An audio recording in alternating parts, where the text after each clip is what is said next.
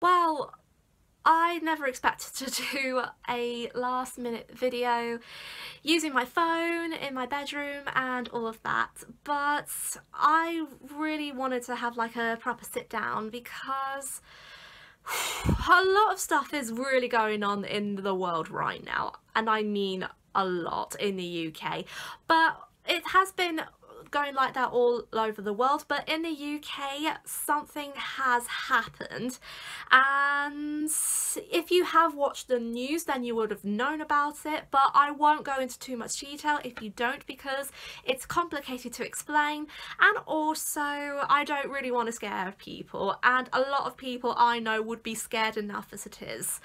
So yes, I thought that I would just use this opportunity just to have a sit down and a talk to you guys about what's going on. I may not be great at filming with my phone, but I just really wanted to share with you guys that you aren't alone, and just basically just trying to have a chat together, really, if that makes sense. But yes, so with the coronavirus situation, it's becoming a little bit of a spanner in the works within the autism community, and to be fair though, it is quite unexpected, and a lot of people over the past few weeks I have read and seen a lot of people about how scared they are and what are they going to do, how will they plan things, and how upset they are. And to be honest, it's really heartbreaking, and I can really understand why all these things are happening. And something like this, it's really hard just to try figure out what to do, because it's something that it can't be solved, it can't be controlled or anything, and it is going to go on for quite a while. But to be really honest, it's okay to be scared, and the reason why it's really okay to be scared, because you just don't know what's going to happen. Like, everyone doesn't know what's going to happen. But at the end of the day, we're going to be in this together. It's not just me and it's not just my loved ones, but it's everyone. We are going to stay strong, and we are going to keep positive and keep spirited. And I don't know how long this is going to last, really, to be honest, but hopefully, fingers crossed, that all will be well.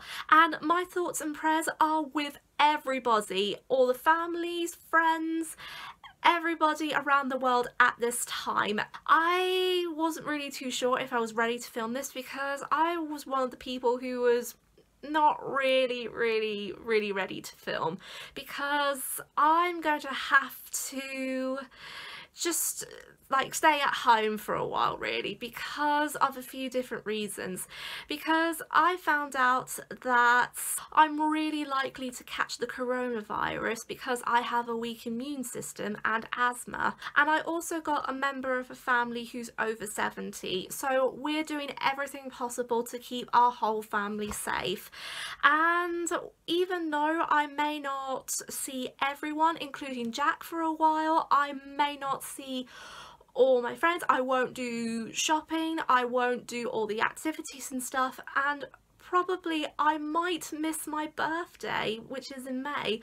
But to be honest now, everyone right now is more important to me than anything else. But because I'm a bit scared, that doesn't mean I should carry on with my life, and I'm gonna do everything possible to make everything as normal. I may or may not do a lot of YouTube videos for a while, but I'm going to be doing as many filming as I can. World Autism Awareness Week is coming up, and it's still going ahead, and I will update on what's going to happen during World Autism Awareness Week.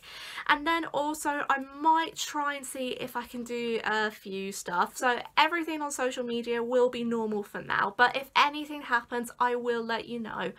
And that's all I can really say, to be honest, because I know that I don't want to panic too much, because I don't want you guys to be worried, and also I've just got to really sort everything out, really, and sort the schedule. So yes, so that is what's going to happen. But remember guys, I know it's not easy and it's a really difficult time, but just remember that everything is going to be okay. Stay safe and stay positive. Never give up, and we will get through this together. I know we will.